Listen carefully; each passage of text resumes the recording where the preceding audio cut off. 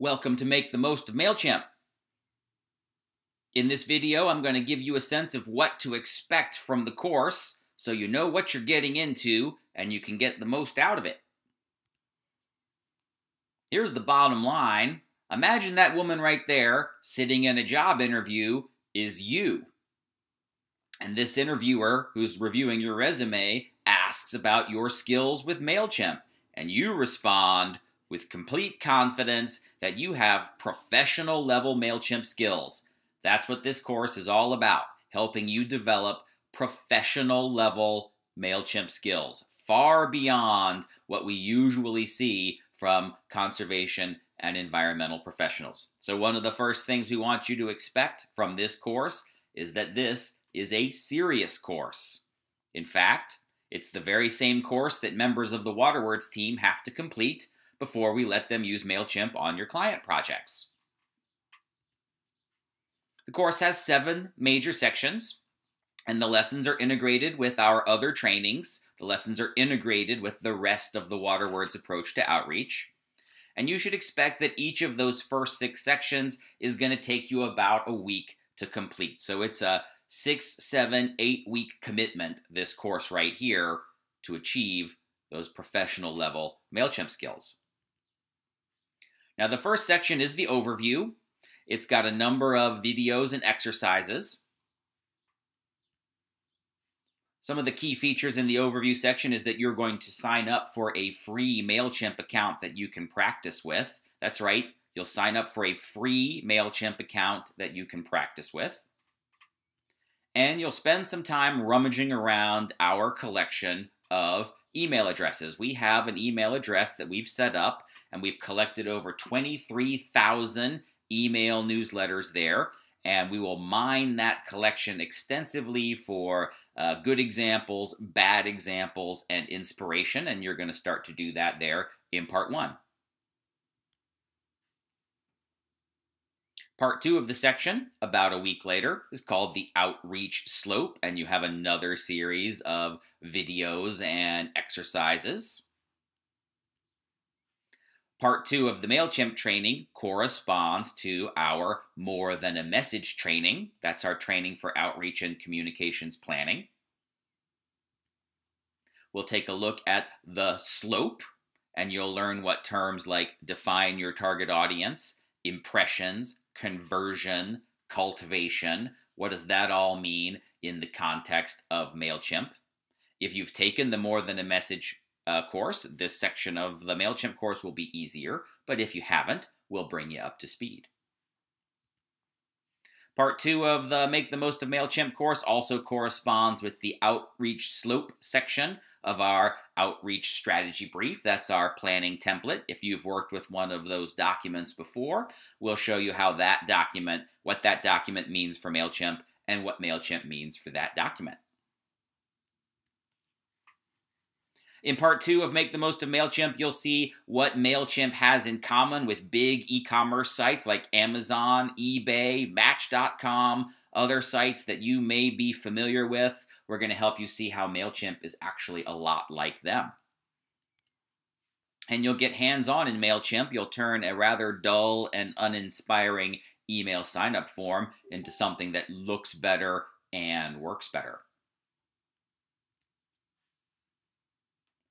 Part 3 of Make the Most of Mailchimp is the message method, and you'll have a series of videos and exercises that you'll go through to learn how to be confident that the emails you are sending are the best looking and most persuasive that they can be.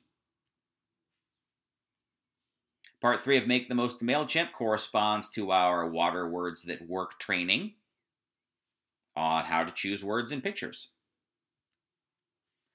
You'll quickly review the 6 steps of the message method. Begin with behavior, find foolproof photos, swap the shop talk, insert the words that work, tempting testimonials, review readability. What does all that mean when you're preparing emails out of Mailchimp? This part of the Make the Most of Mailchimp course corresponds to the Environmental Message Method section of our Outreach Strategy Brief. And you'll learn what that strategy brief means for Mailchimp, and what Mailchimp means for that part of the strategy brief. In part 3 of Make the Most of Mailchimp, we'll spend a lot of time studying good examples and bad examples of emails that other conservation organizations have prepared and sent out of Mailchimp or out of similar email marketing programs. Part 4 of Make the Most of Mailchimp is about managing Mailchimp projects. We've got a series of videos and exercises to help you understand, start to finish, what goes into creating and sending one of these emails. This part of the Make the Most of Mailchimp training corresponds to our Perfect Outreach Projects course, which is about teamwork and project management. We'll spend some time thinking about all of the different roles that have to be played to get an email sent, and we'll ask you to think about what you're going to do yourself and what others might do to make sure that the words are the best that they can be, the pictures are the best that they can be, that all of the errors, all of the potential errors have been caught and dealt with before you hit send. This part of the Make the Most of Mailchimp course corresponds to the project management part of the outreach strategy brief, and also to the brand guidelines part of the outreach strategy brief, where we talk about colors and fonts and other design elements. In this part of Make the Most of Mailchimp, you'll start creating some emails. We'll get you started by having you recreate or imitate some emails that have been prepared by other conservation organizations. And by learning to copy others' work, you'll develop the skills that you need to create your own great-looking emails. In part 5 of Make the Most of Mailchimp, we'll go over some of the advanced features. Mailchimp is a very good-natured and cooperative program. Mailchimp wants to play nice with your other outreach tools. If you're using Facebook or Twitter, Mailchimp wants to play nice with those, and we'll show you how. If you're using Eventbrite, Mailchimp wants to play nice, and we'll show you how. If you're using PayPal, Mailchimp wants to play nice, and we'll show you how. In part 6, we're going to put it all together.